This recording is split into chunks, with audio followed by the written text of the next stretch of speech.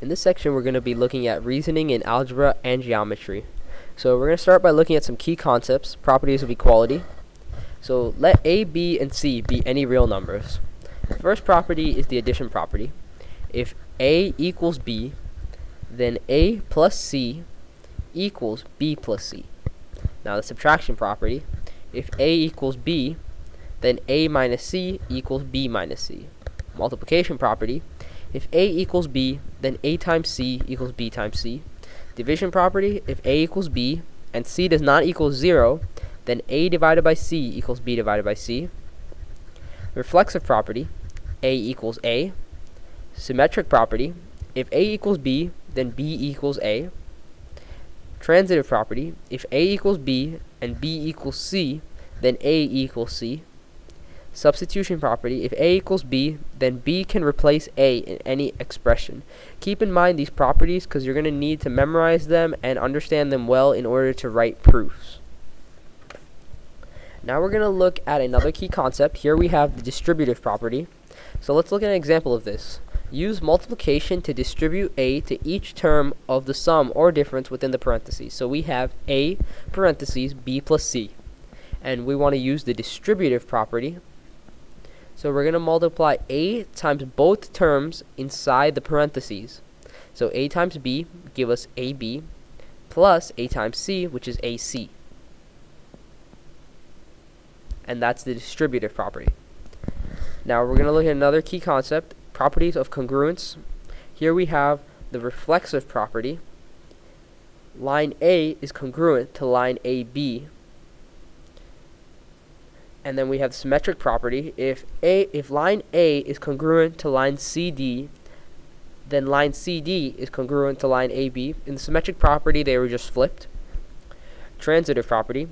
If line AB is congruent to line CD, and line CD is congruent to line EF, then line AB is congruent to line EF. Now we're going to look at an example of using properties of equality and congruence. So in the first example, angle O is congruent to angle W, and angle W is congruent to angle L. So angle O is congruent to angle L. And we can tell this is true based on the transitive property of congruence. Now we're going to look at another example. Here we have the measure of angle E equals measure of angle T. So the measure of angle T equals the measure of angle E. This is based off of the symmetric property of equality. Now we're going to look at something called a proof. A proof is a convincing argument that uses deductive reasoning. A proof logically shows why a conjecture is true. And what we're going to look at are two-column proofs. So we're going to look at an example of this. We're given the information measure of angle 1 equals measure of angle 3, and they want us to prove that measure of angle AEC equals measure of angle DEB, and we also have a diagram to look at.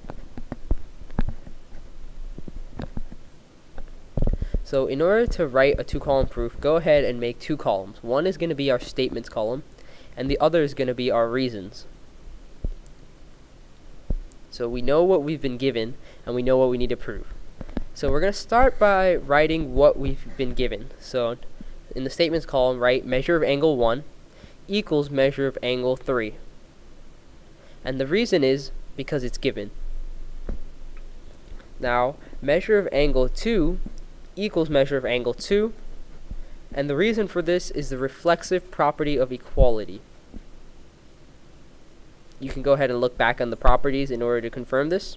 Now, statement number 3, measure of angle 1 plus measure of angle 2 equals measure of angle 3 plus measure of angle 2. And we know this is true because measure of angle 1 and measure of angle 3 are equal. And the reason for this is the addition property of equality. Now, statement 4, measure of angle 1 plus measure of angle 2 equals measure of angle AEC. Measure of angle 3 plus measure of angle 2 equals measure of angle DEB. And we can look at the diagram and the information in combination in order to confirm this. And the reason for this is the angle addition postulate.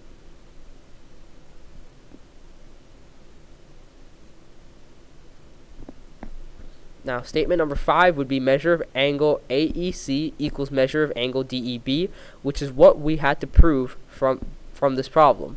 And the reason for this is substitution.